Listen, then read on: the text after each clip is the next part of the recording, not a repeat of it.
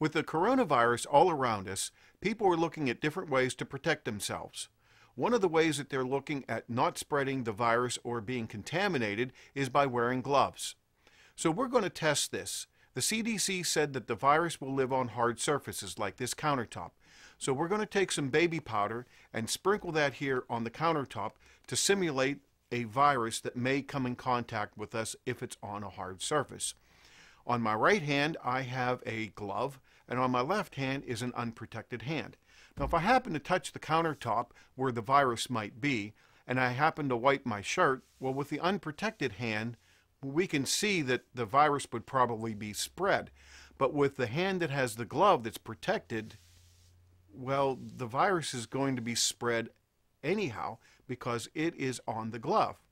So if we happen to put our hands on a countertop that has a virus and our hands come contaminated, and we wipe our face with an unprotected hand, we're going to spread the virus.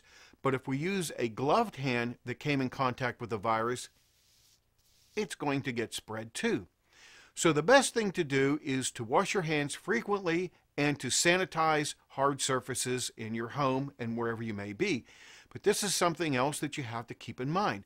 If you have a gloved hand and you think that you don't have the virus or are not contaminating anything with the virus because you have a glove, we can see already that I could be spreading the virus.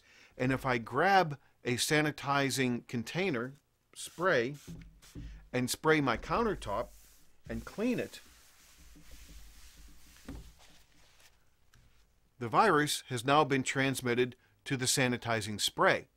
So what you would have to do is clean the container that holds the sanitizing spray. So these are just some of the things that we have to think about when we're trying to protect ourselves during the virus.